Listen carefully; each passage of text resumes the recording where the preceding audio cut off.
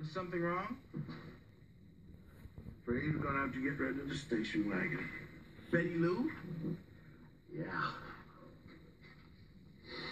Came out of the hospital and I got into her.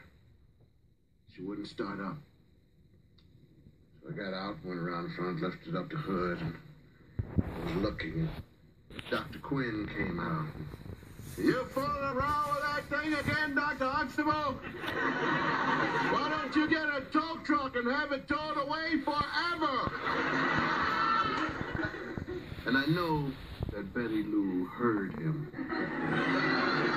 because her windshield started to mist. And I took the wiper blade and I wiped the little tears from off of the windshield. Well, Dad, you've had Betty Lou for 15 years.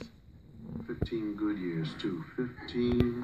15 years, man, of sleet, snow, blizzards.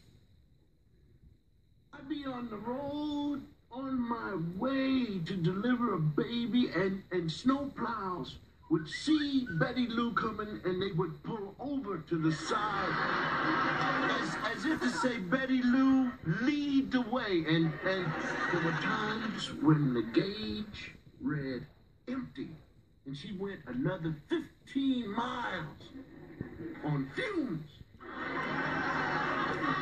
Oh, Betty Lou. Dad, you have to move on. Yeah. Guess I have to get another car. Well, Mama will be happy. She's been wanting you to get rid of Betty Lou for a long time. Your mother has always been jealous of her. Well, are you going to get another station wagon? Yep. Well, Dad, before you do that, I have an idea. Yeah.